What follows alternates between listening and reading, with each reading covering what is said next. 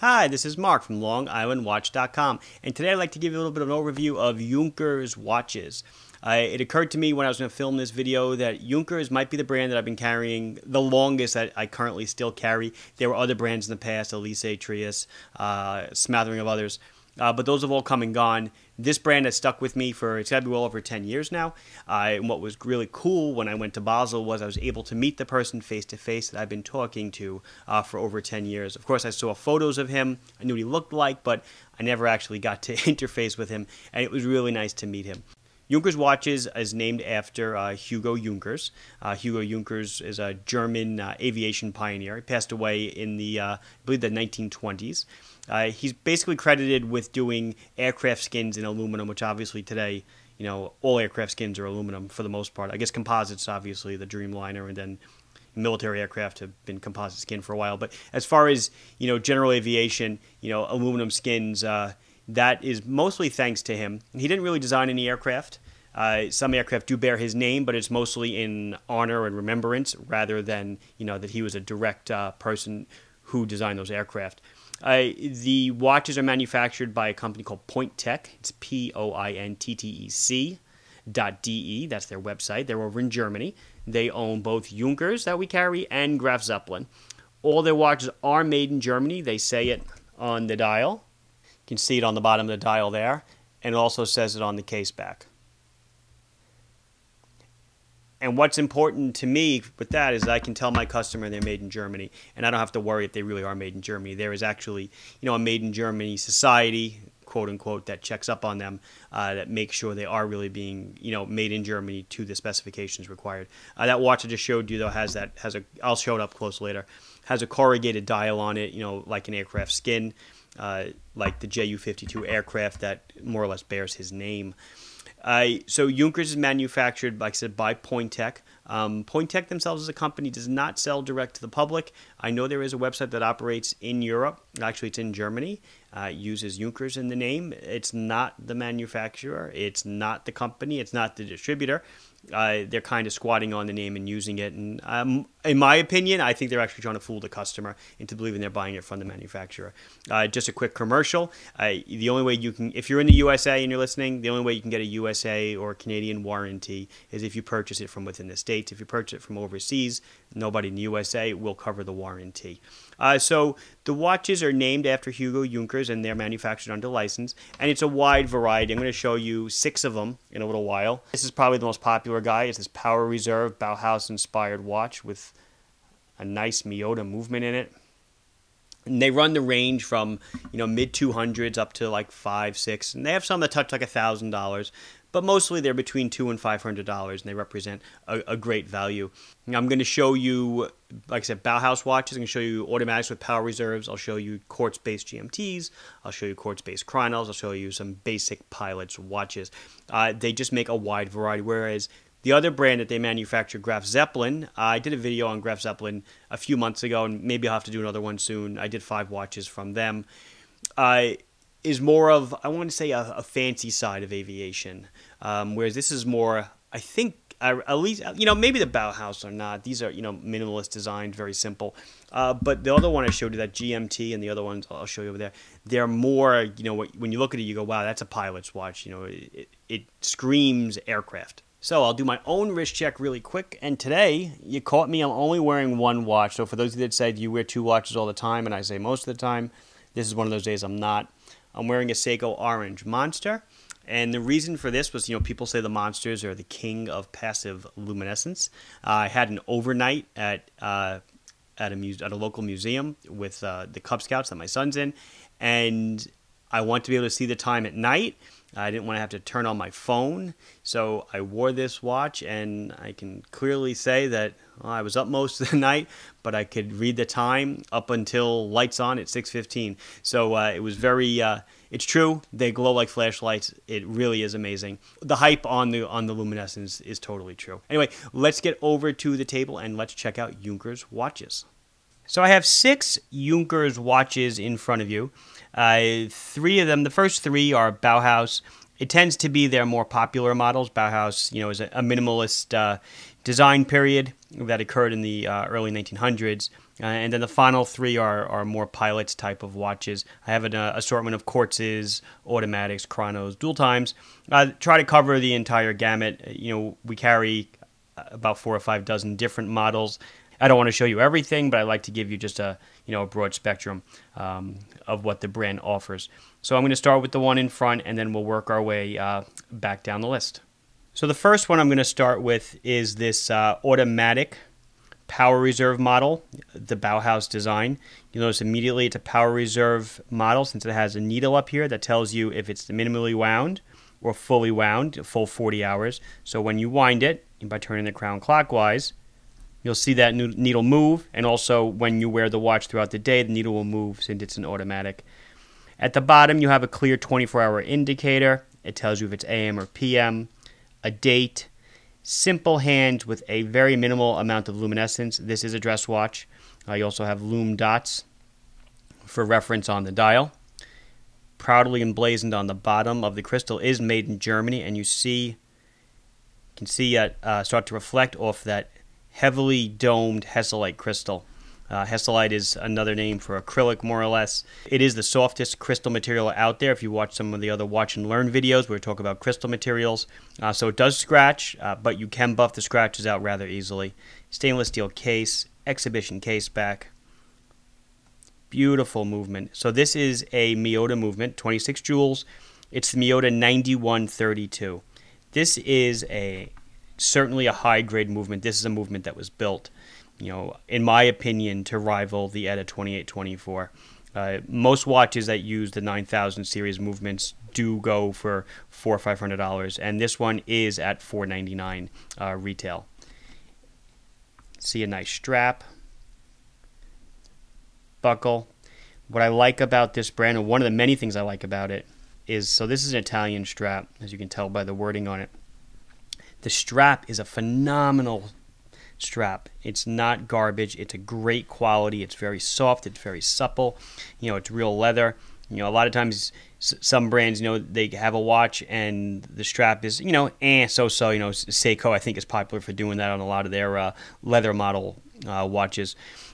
In this case, no. All the straps and all the watches I'm going to show you are really nice straps. So let's get into some of the specs now that I've given you a little overview of the watch. It is a Citizen movement, as I said, automatic, hand winding, and it hacks. You pull the crown out to set the time, and the seconds hand stops. It is 40 millimeters in diameter, and then it's around 11 millimeters thick with that domed crystal. And then that tip-to-tip dimension, which is right here, is 44 millimeters. It's got a 20 millimeter lug, so if you wanted to swap the strap out for something else, you really have an endless amount of options, and that 2-year warranty that we spoke about in the beginning. So this is, like I said, one of the most popular models. I love the color of the dial. It does come in black as well, but this ivory creamish color definitely is the runaway. So I wanted to mention one more thing before we move on to the next one. Obviously, the name Junkers. A lot of people, I know in America, they just see junk. So, if you're a native English speaker, you see junk and then maybe that turns you off. If it turns you off, fine, that's your own thing. But, the name Junkers in Germany is certainly, steeped in a lot of national pride, and not even in Germany, just in the aviation community as a whole. Most people that are aviation buffs certainly know the name Hugo Junkers, with his advancements in metal aircraft skin design. So let's move on from this Junkers to the next, and I'll do it slowly so you can see. I wanted to bring this one on board as the next one, since it's a lower cost alternative. If $499 is out of your bracket, I wanted to show you this one. So as you can probably have guessed, this is a quartz version of the Bauhaus design. This also comes in different dial color configurations. I am showing you the cream color again because that's what I like. Simple hands, date. I guess maybe I didn't do the loom shot before. I'll do it really quick. And you can see, it's not a flashlight. It's got a minimal amount of luminescence, but you can, certainly ascertain the time if you had to. So this is powered by a Ronda 515 movement, so a simple battery quartz operated movement, so it'll be fairly accurate. Same case dimensions, 40 millimeters, This one's around 10 millimeters thick. The crystal is actually not as tall, but it's still hesselite. I mean, you could do it by squeezing it, and you could feel it. The reason why the other one had a taller crystal was because the hand stuck up further in the movement. This is a shorter crystal, so they can get away with a slightly shorter crystal, around 1 millimeters less on the dome. And then, but your tip to tip is still going to be at 44 millimeters, 20 millimeter lug, 30 meters water resistant, and as was the first one I showed you, I guess I didn't mention that. Same beautiful strap. Case back has individual screws. And here's something else that I like about the company. Right here, they have this little 2D barcode that they started putting on all their quartz watches. And this was actually done by them voluntarily at great expense, pretty much just to control the market. And if a watch is sold anywhere, this code can easily be scanned, and they know what distributor they sold it to. And if you're kind of, if you follow the watch industry at all, there's a lot of gray marketing that goes on. This definitely helps them, control their gray marketing. So they know if they sold a watch to, let's say the country of France, and it winds up in the USA, they know exactly which distributor got that watch, and they can try to nip that in the bud, so the brand is kept clean. One thing that I guess a complaint, and I'll bring up the other one just to get that, just to talk about it briefly. Some people do complain that the rotor on the movement's noisy. It's not really the rotor, it's more the case design. The watch is very thin, very delicate, both of these Bauhauses, and the third one we're going to show you. So if there are any noises inside, you will hear them. If it's quiet and you move your arm around, you'll hear the rotor spin.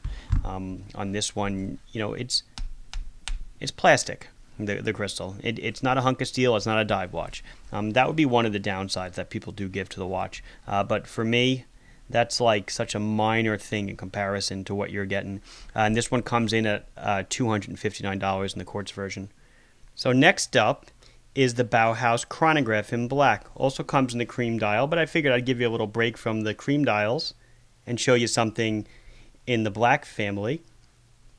This is a Ronda 5030D chronograph movement. So again, we're quartz.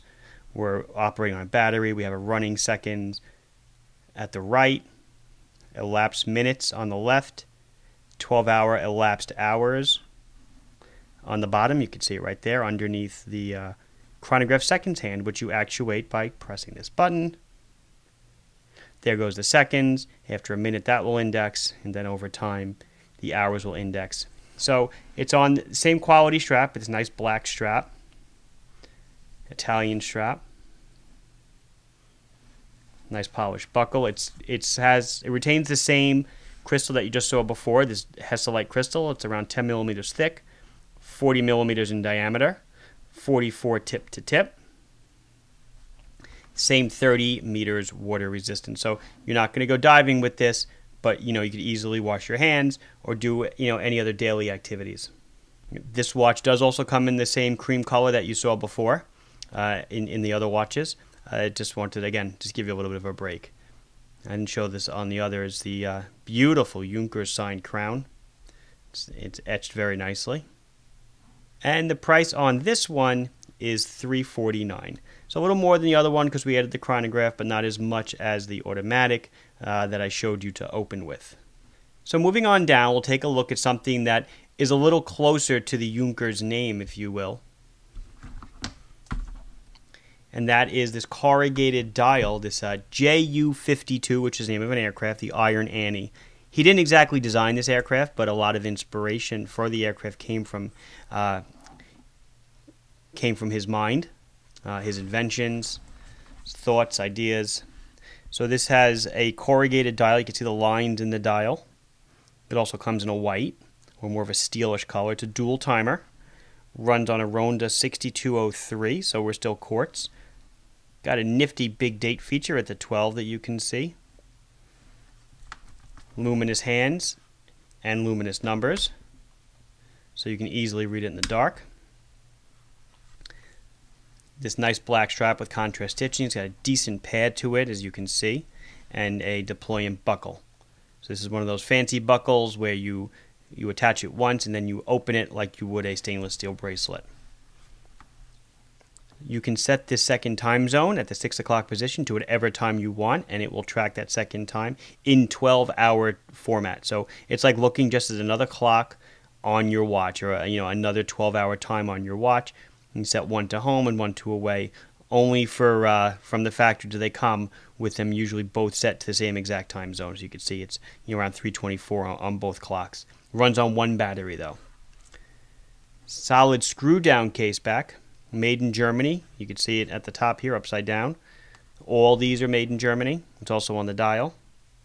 So we have now still 40 millimeters. We have a mineral crystal, so it's flat. We're at 10 millimeters thick. But now with these expanded lugs, now we're getting more into like a modern watch. This is 48 millimeters from tip to tip. 20 millimeters for the strap. So again, if you want to substitute something else, you have your pick of the litter, and a 50-meter water resistance. This is GMT model 6644-2. I guess I did not mention any of the part numbers, and I was remiss in doing that. So maybe I'll just shoot through them really quick, and I'm sorry for that. This was the Power Reserve model automatic. This was a 6050-5. The quartz version that I showed you is 6070-5. The chronograph is a 6086-2. The one I just showed you is a 6640-2. And then this one is a 6644-2. Sorry about that. So this is a GMT, but the way this GMT works is it's got this red tip GMT hand. This is more conventional to how a GMT watch works, or a dual timer, and it rotates once per day. So you see it's outside of the rim is marked on this 24-hour scale. So you set that by pulling out the crown one click.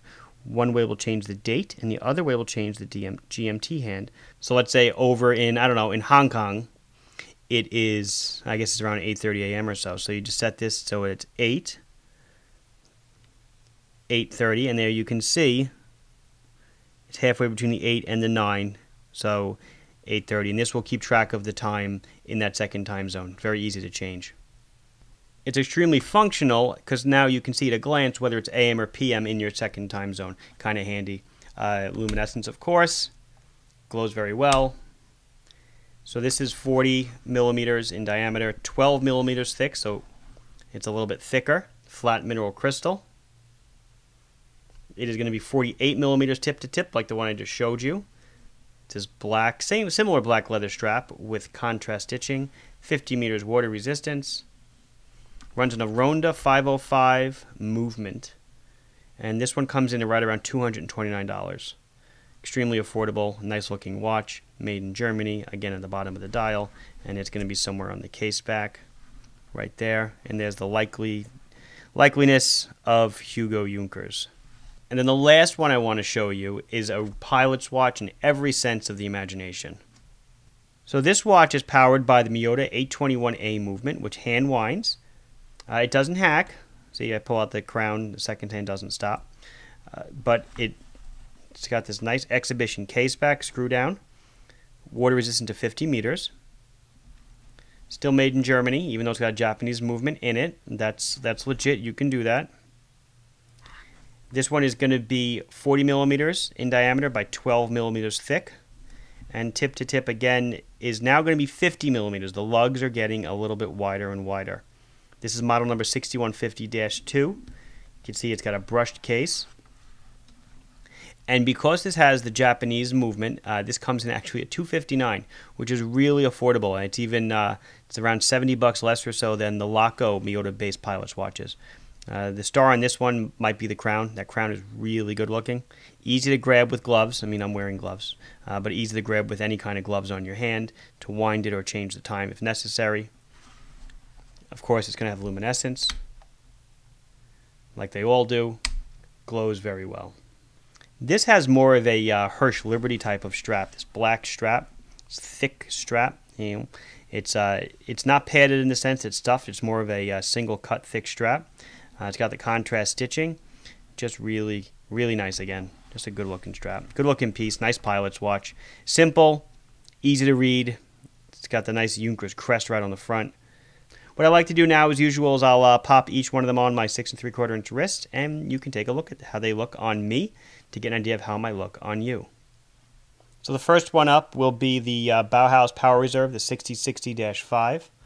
It's a great looking watch, 40 millimeters, fits perfect on my wrist. It'll fit a wrist, decently, a lot larger. I think it'll even go smaller if it had to. It's very light, very comfortable. The strap is extremely soft. The other two Bauhaus watches are the same exact size, so I'm not going to try them on because you obviously can get the same feel for the sizing on this one. Next one up is the Iron Annie, the corrugated dial, the 6640-2.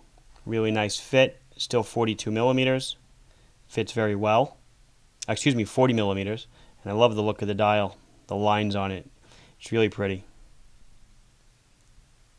Next one up is that GMT with the red 24-hour hand, 6644-2. Another great looking watch. Simple, basic pilot's watch with a little functionality of the GMT hand. Adds a nice splash of color. You know, I think that with a black strap with red stitching would really make this one pop. Or a black and red nylon strap, like one of those one-piece straps. That would really do a good job on this one. Last one up is that automatic quintessential pilot's watch with that great strap with the tied off edges. Again, very simple, easy to read. Very clean dial. Really looks great on the wrist. Fits extremely well again. You know, lugs aren't too long. A bold statement of a pilot's watch. So this has been Mark from LongIslandWatch.com showing you a bunch of Junkers wristwatches. Please like this video if you enjoyed it. Please subscribe to our channel if you have not done so yet. If you have any questions or comments or have something to share, please put it down below. I love to read it, and I do try to respond to everything that is written. Thanks for watching. Bye-bye.